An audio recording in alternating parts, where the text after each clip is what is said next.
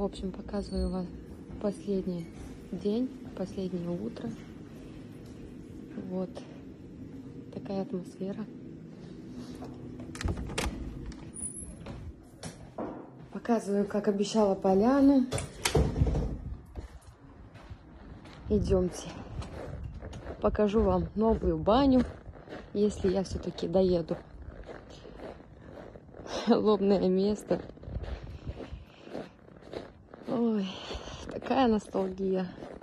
Так грустно, вы не представляете. Потому что закончилась халявная жизнь, как вы говорите, а потому что реально привыкла к этому месту. И я могу сказать, что дом 2 мне подарил очень много эмоций. Это был мой спасательный круг, потому что в марте, когда я была разбитой и мне было очень плохо, когда Ермакова мне позвонила и сказала: летай на Сейшелы, я была уверена в том, что Бог мне дал эту возможность выбираться из этой дыры, в которой я была. Кстати, вот, смотрите. Новая баня. Мы так и не смогли отдохнуть в ней. Но надеюсь, когда-нибудь откроется дом 2, мы даже в роли гостях будем здесь приходить. Смотрите, какая красивая баня, какая она большая. А этот наш дом, где мы жили. Жалко, все закрыто на ключ. Не могу внутрь попасть, чтобы вам показать. Вот. Я люблю тебя, дом 2. Блин, слезы наворачиваются. И мне так паршиво. Но я понимаю, что закрывается одна дверь, открывается другая. В общем, прощай, дом 2. Прощай, наш дом. Воспоминания. Блин, сказка. Я буду пересматривать это видео в архиве через год, через 2. И вот, Моргенштерн, просто делаю видео, прощаюсь, показываю подписчикам. Скажи, что тебе подарил дом 2, Макс? Стартап, чуть-чуть медийки. Я сейчас вылезу. Он меня, так скажем, чуть-чуть И Аньку подарил. Куда мне надо. И Аньку подарил. Вообще, я считаю, что счастье в тишине. Мы еще Поэтому покажем. об этом не надо говорить. Мы еще покажем кино, красивое кино. Я покажу интересное. Оно будет, не знаю, красиво, не знаю, нет, кому как, но оно будет интересно. Все, иду показывать другие места, которые они никогда не видели в кадре. Смотрите, как здесь красиво. Здесь так...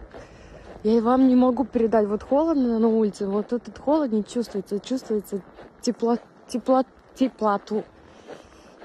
Сейчас пойду к Ромашке. Смотрю, что он там делает.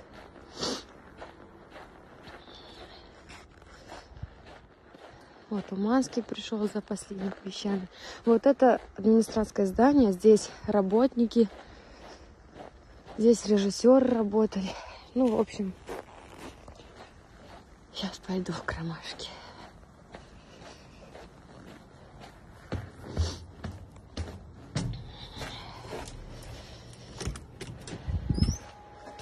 Вот так вот. Я вам обещала, я вам показываю. Здесь админы работают. Вот.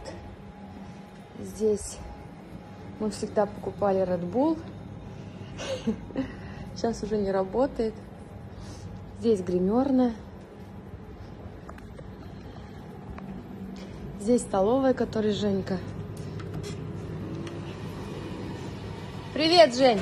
Я делаю экскурсию по дому 2, чтобы осталось воспоминание.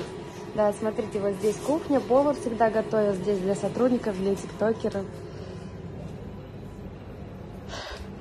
Туалет, если вам интересно, вот такие туалеты. Сантехники здесь работают, дворники. Так, идем на второй этаж. Кадоша, Черкассы, Бузова.